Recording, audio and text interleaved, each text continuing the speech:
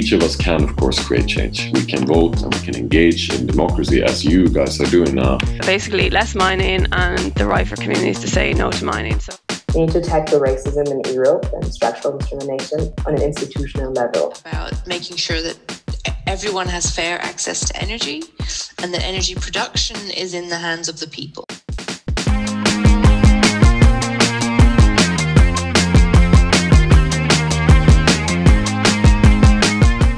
Pollution is our biggest enemy and our best friend as well. With road transport producing over 70% of transport emissions, we must all take an introspective look at how we travel daily. We are asking Europe to reevaluate the actual needs of young farmers. I care about Oerangs, but what about the 500,000 men, women, children who have been killed in your former colony?